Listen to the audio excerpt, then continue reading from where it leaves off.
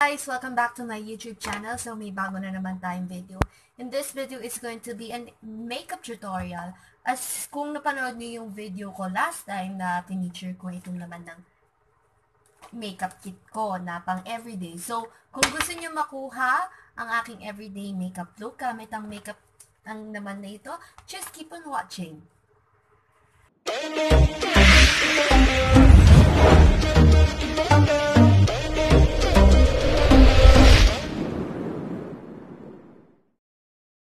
Ngayon, magtuturuan ko kayo mag-makeup, kung ano man yun nandito sa makeup kit ko. Actually, honestly, I'm a fresh grad who is looking for a job. Syempre, kaya nandito lagi ito sa bag ko. Kasi, you need to look very decent and fresh. Kailangan maglagay ka ng kahit konting makeup sa mukha mo para ma-attract yung mga employer sa iyo pag sa interview. Kasi pag mukha kang pale, anong mangyayari sa inyo?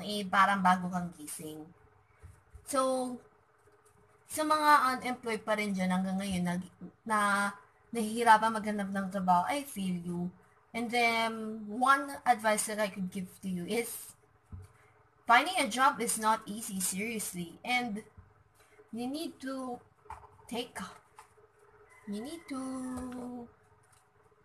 have a long patience for it. Kasi, I realized after I graduated college that mahirap maghanap talaga ng trabaho. Ito na yung real world eh.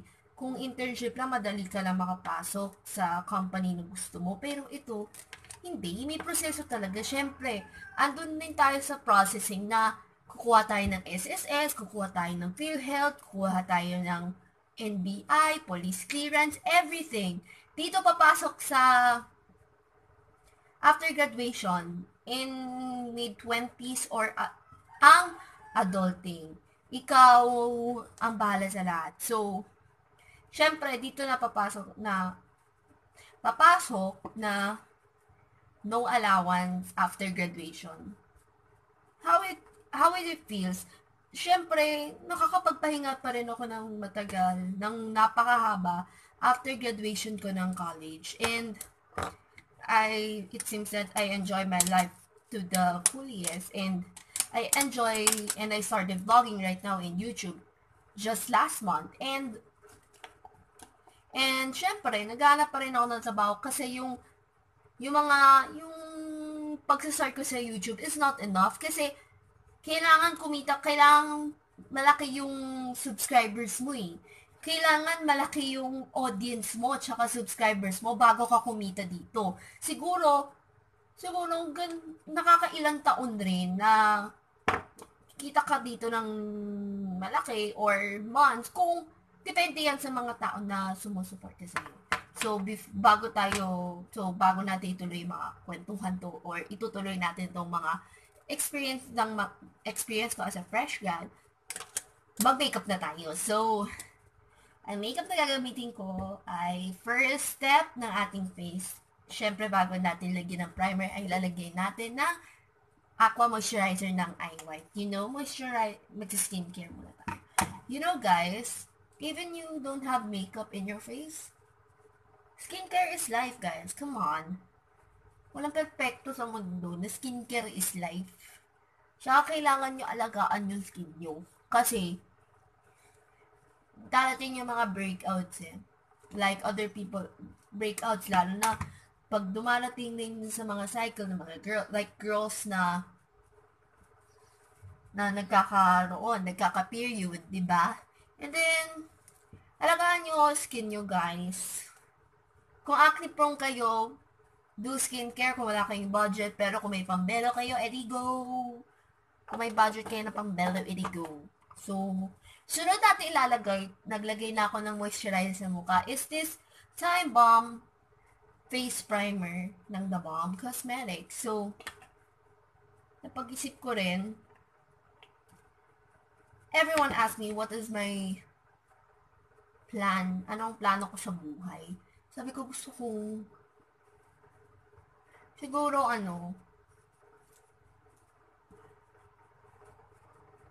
let's be practical. since college, sinabi ko, kung hindi ako magiging beauty queen or artista, siguro magiging siguro magiging YouTuber ako, mag-vlog na lang ako, talking here in front of the camera, tapos edit, upload this on sa channel ko. Siguro magkaka-channel na ako. And let's face the reality kasi.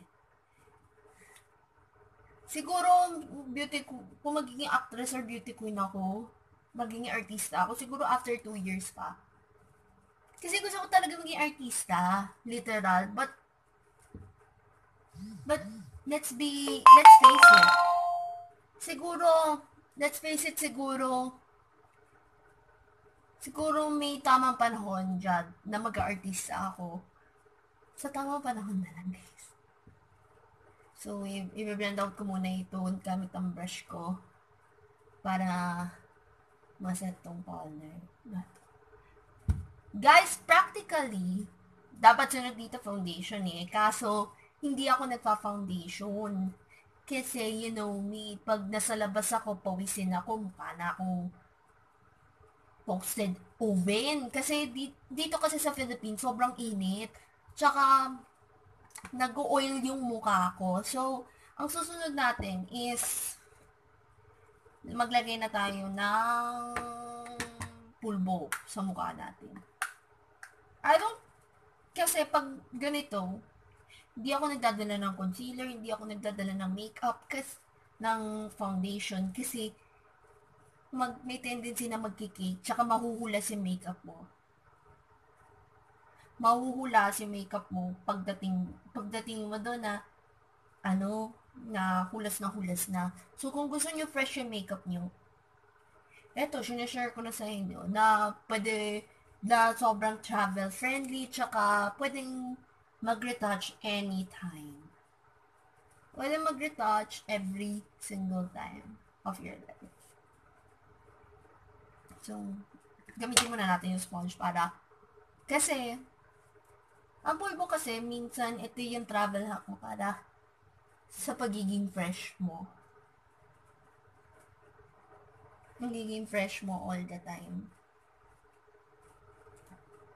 Tapos na ako magpulbo. I-blend out ko muna siya.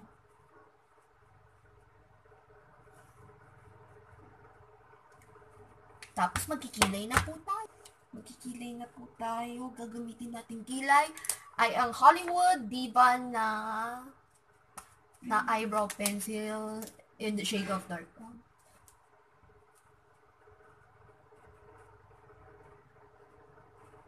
Guys, kailangan mo isipin, after graduation, you need to stand up on your own.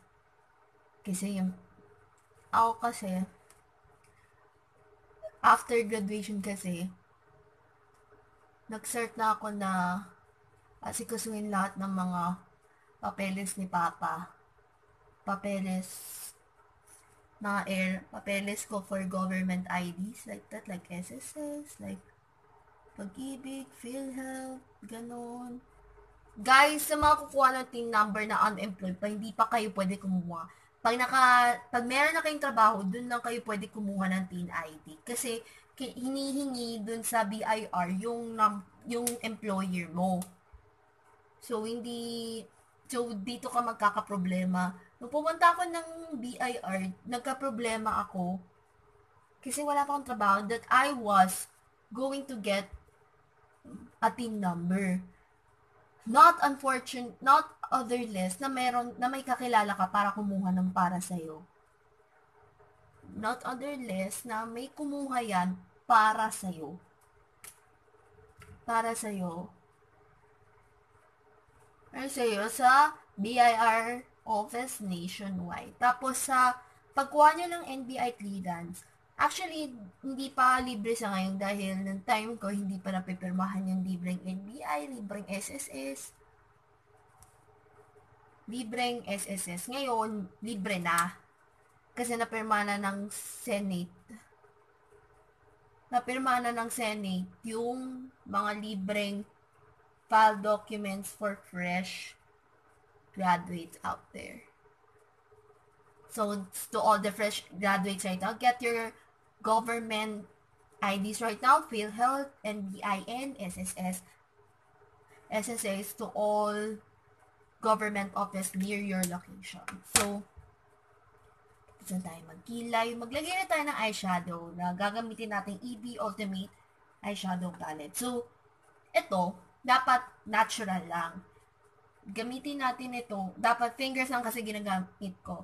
Or kung gusto nyo may brush, sige, why not? So, I put on the base, let's put some light shades here. Itong light shade na to, lagay natin to dito. Actually, this eyeshadow, you can skip this.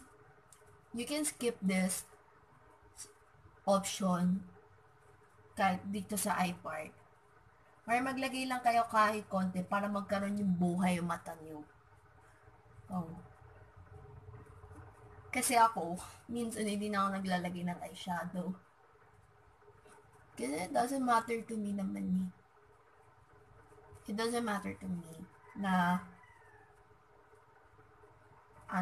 na magmukha kong patay. Pero na magmukha kong makapal yung eyeshadow ko. Pero ako, kailangan ko lagay kasi yung eye ko kasi, may eye bags na. So, para magmukhang fresh tayo. Tapos, lagyan natin sa gilid na ito, itong shade na to, sa bandang crease. Kasi hindi nyo kailangan magpak na pak ang makeup dito ba. Natural is enough. Natural eyes is enough right now. So, tapos na tayo sa ating eyes for our everyday makeup look. So, maglalagay tayo magka-curl tayo ng ating lashes.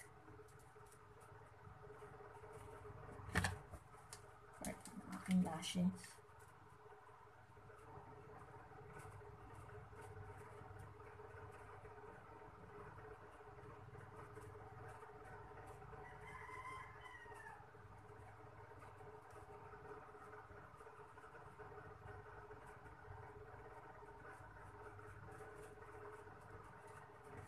And then, maglagay na tayo ng eyeliner. Dapat yung eyeliner nyo, hindi pak na pak ha. Dapat simple lang.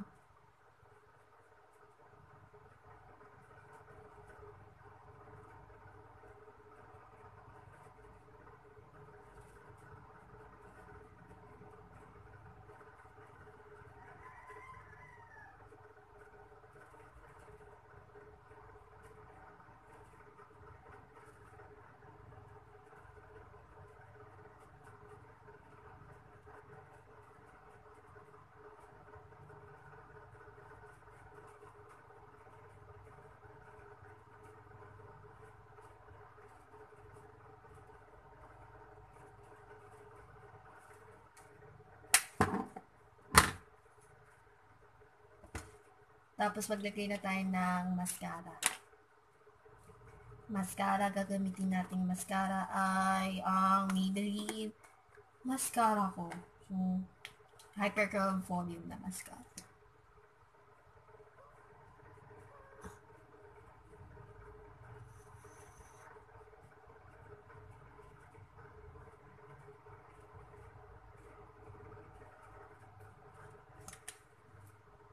So, retouch natin ito para pantay.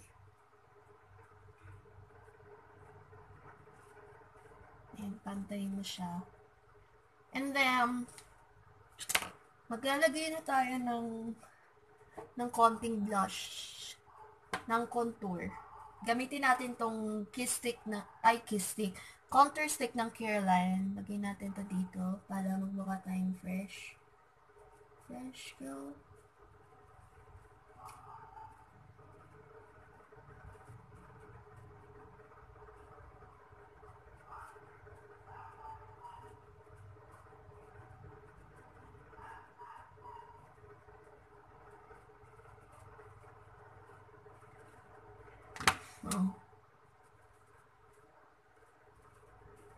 So, gamitin natin itong brush na. So, I always bring one brush wherever I bring my bag. Dadala ako ng sponge, pero madala lang. Kasi napupuno yung bag ko eh. Nagdadala ng beauty blend, ng sponge sa aking kikay kit. You know, sa inyo, pwede gamitin yung kamay niyo para hindi kayo mahirapan. So, maglagay muna tayo ng konting, ng brightening stick ng Careline. Para ma-cover up yung mga dumi sa ating, ng mga dark spots natin.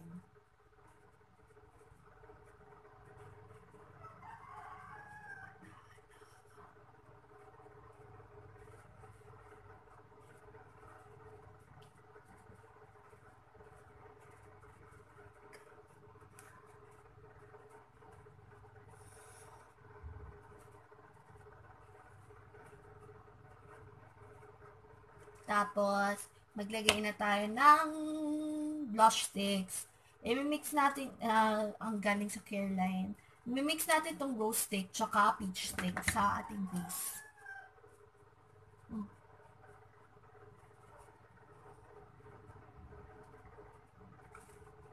Kasi ako madalas ko pinaghahalo tong rose stick tsaka peach stick sa aking face. Yan kasi yung maganda eh. Para maging natural lang ganda.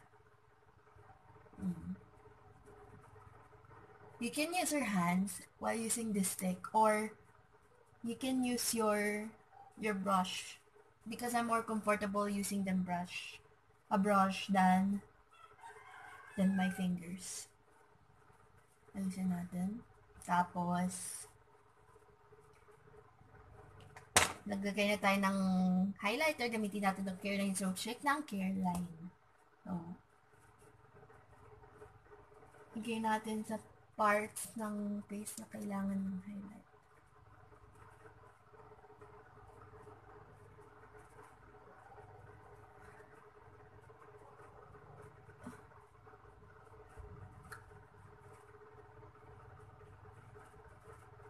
And then, lastly, final step ay, actually, pag mga interview, hindi ako gumagamit ng lipstick.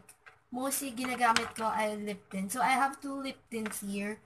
This is the Skin Lush Color Me Tint with the shade of Beverly Bliss. Tapos, itong Triple RRR Organic Lip Tint with the shade of Ruby Red. So, ang gagamitin ko ay ang Ruby Red. So, basically, yung mga friends ko, bumili nito. Binigyan lang to sa akin, and binigyan lang to sa akin ni Joshi. And then, honestly, hindi ako nagli-lipstick talaga. Nagli-lipstick ako dati. Yung nagamit ko yung lippy, yung Maybelline Liquid Matte na lippy. Dati yun. Pero ngayon, nagli-lip tint na lang ako para magaan sa feeling. So, ang secret ko is, lagay ko lang dito sa bibig ko. Tapos, gagamitin ko siya ng kamay. Para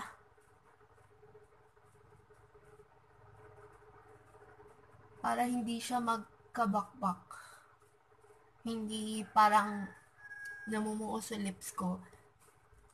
Ang secret ko kasi dito minsan is nilalagyan ko ng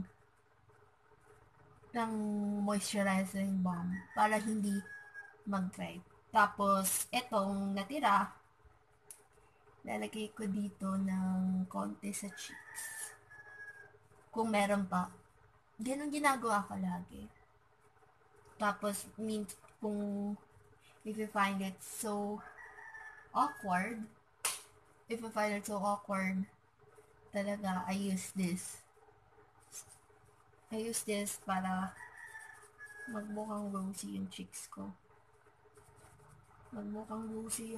ko. Hindi ko para magmukha akong fresh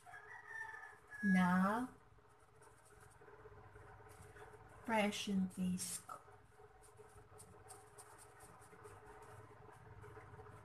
So, there you have it.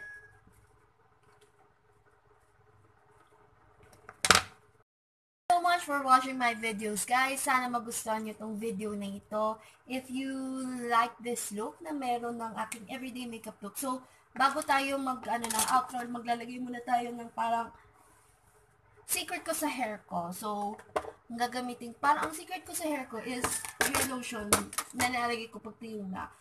Or this Fitress hair freshener. So, ganito po siya. Lalagay ko siya sa strands ng hair ko. Especially here. Every portions ng hair ko.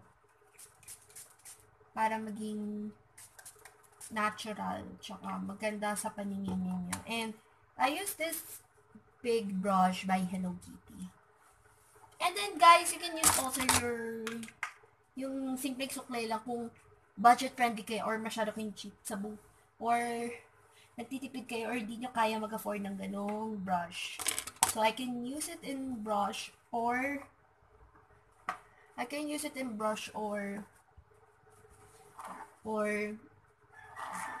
kung ganun ako eh. Sometimes brush, it depends on brush that you wanted to use. Para maging natural looking.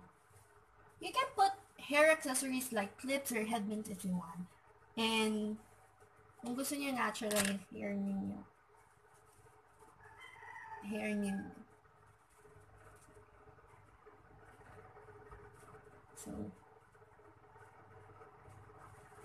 So mag-outro na po tayo. Mag-outro na tayo. So, guys, thank you guys for watching. Sana nagustuhan niyo tong video na to. If you like this video, just click the thumbs up. If you want to notify for my new videos every week, please click the ring button. Follow me on my social media accounts, Facebook, Twitter, Instagram at Clarsizzle, blog clarsizzle.wordpress.com, and please subscribe to my channel. And see you guys on my next video. Bye!